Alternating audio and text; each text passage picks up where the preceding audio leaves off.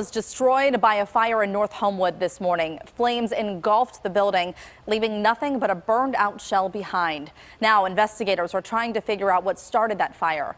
Megan Schiller has the story.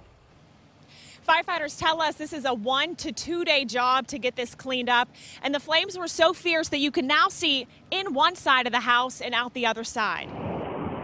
Take a look at this cell phone video recorded by the neighbor across the street just after 6 this morning.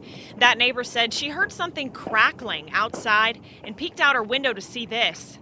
The family that lived in this home on Lawndale Street reportedly moved out nearly 2 weeks ago. It was reported vacant. When the companies arrived on scene, there was so much volume of fire that it was an exterior attack only from the get-go. There was just too much fire when they arrived on the scene. Hours later, what little remains is still smoking. Firefighters pinpointing hot spots and dousing them with water. Kids' toys and a trampoline now soaked in the abandoned front yard.